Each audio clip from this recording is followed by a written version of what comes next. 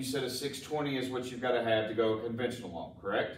Mm-hmm. All right, at 620, what is your down payment on a conventional loan? So you have two options on conventional, right? A lot of consumers out there doesn't know, a lot of lenders doesn't promote this, but Fannie does have a 3% down program, right? So you got a 3% down, you have a 5% down. Now there is differences in between the two.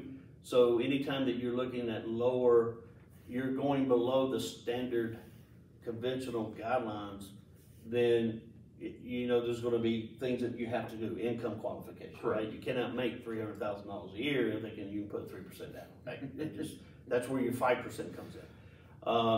And while we're on the conventional note, so a lot of consumers are like, well, I don't have 20% to put down, right? So how many times have you heard that? I've heard that quite often. Do not need 20% down. All 20% down, to all of you Dave Ramsey fans that listen to Dave Ramsey, he wants you to put 20% down and do a 15-year term.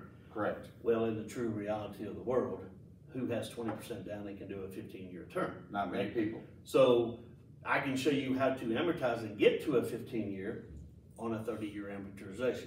I mean, but really, if you just make one extra payment a year on your house note, it'll drop it off 7.5 years. So I mean, you're already halfway there. But don't make 2 payments a year. It only drops it to 9 years. It's not worth it. Yeah. So it's basically your amortization, right? So you make one extra payment a year, you amortize a 30-year loan to a 22-year loan.